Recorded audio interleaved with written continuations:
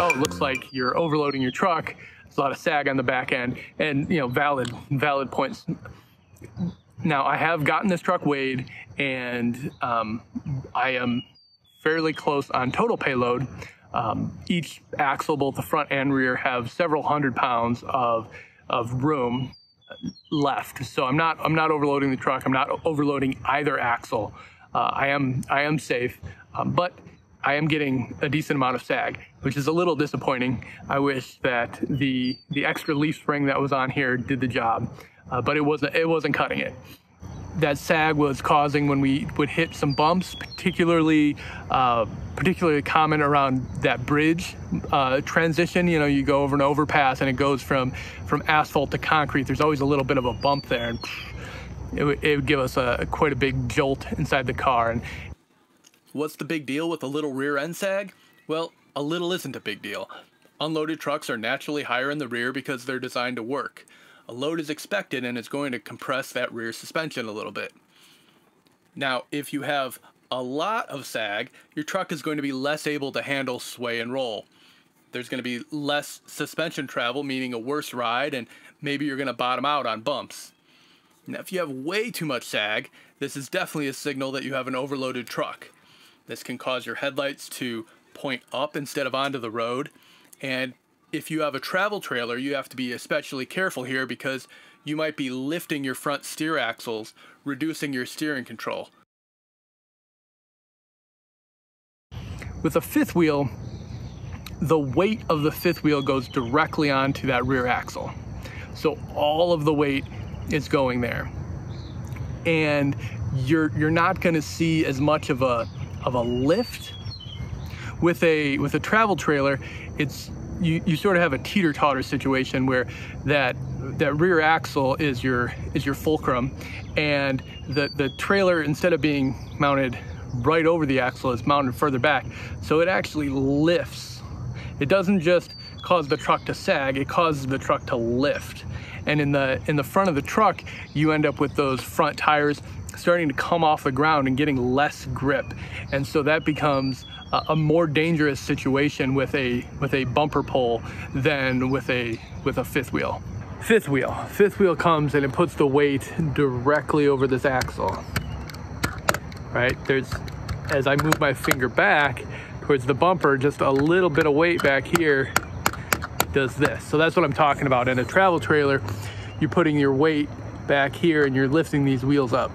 You know, in reality, they're not going to actually come off the ground. They're just not going to have as much weight pushing down into the road surface, meaning they're more likely to slip. On a fifth wheel, that weight's all going right here, and you're not going to get that lift the way you do on the travel trailer. Your weight distribution hitch, if you don't know what I'm talking about, you need to go find out. A weight distribution hitch will help bring the weight towards the front of the truck, as well as push some of the weight to the back to the trailer to help you even out.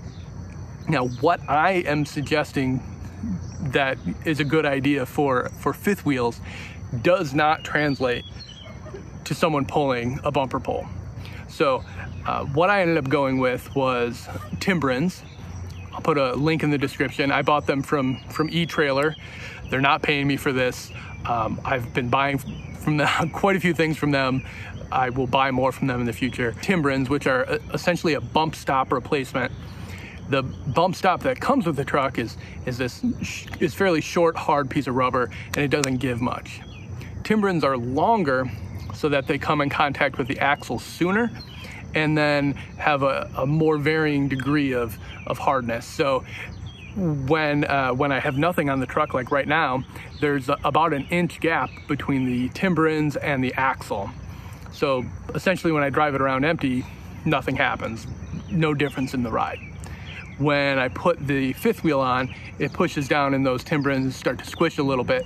And so now as I'm driving down the road, I've got that extra rubber bushing in there, giving me a little bit of an extra cushion while I'm towing the fifth wheel. it has helped tremendously. It has, when I go over those bridge transitions that I'm talking about or other bumps, I'm not bottoming out anymore. It's made a big difference. My wife agrees. I agree. The trailer has the Reese Goosebox hitch. So instead of a traditional fifth wheel hitch, we removed that piece off of the trailer, and we have just a tow ball in the back of the truck like you would have for a regular gooseneck, and then the trailer sits there. I say this because the Reese Goosebox has an airbag in it that I can adjust to different pressure. Some people have it up around 50. I think JB, Justin from JB Reviews said he has his around 48, 49. I used to have it around 41. Since I put the Timbrens on, I softened it up a little bit down to like 39. And so I have that adjustment there. So some people might say, hey Ryan, you should have gone with airbags. And the thing is, I already sort of had an airbag in the system, so I didn't think I really needed it. On a previous truck, I did have airbags, and I had the Firestone airbags, and I had them set up where I could pump them up manually. And I found that to be very frustrating because every time I got somewhere and unhitched, I had a travel trailer at the time. Every time I unhitched, I had to, bring the airbag down, but I had to still leave like 5 pounds of pressure in there because you don't want to bottom out and damage the airbags. But then on tow day, I'd have to load them back up.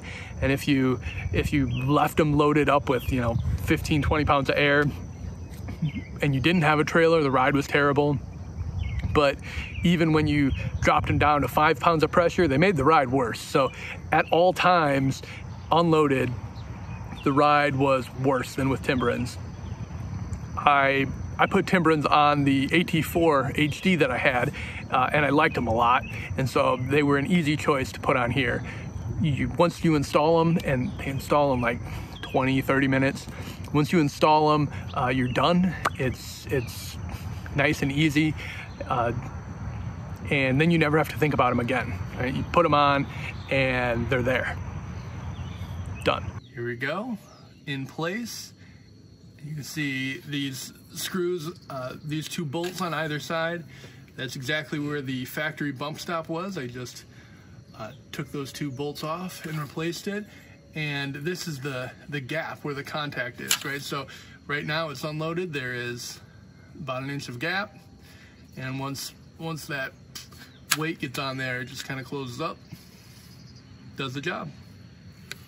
If you want a Timbren setup on your truck and it's a lifted truck, you can actually buy additional spacers and you can add them underneath in order to get a taller setup in order to get to that inch and a half gap. Of course, this is upside down, right? So these spacers will go in just like that. All right, just for fun, this is what it would look like if you had 2 spacers on it. It's been a nice upgrade for us, very economical. The price was far less costly than an airbag setup. If I were to ever do airbags again, I would do the setup with the air compressor, the tank, the whole deal. Just getting the air compressor and a tank and all the hookups for that is going to cost at least $500, and then the airbags are $500 or $600. So you can spend quite a bit more than you would with Timbrens. There's no adjustability, but I don't think that's a big deal.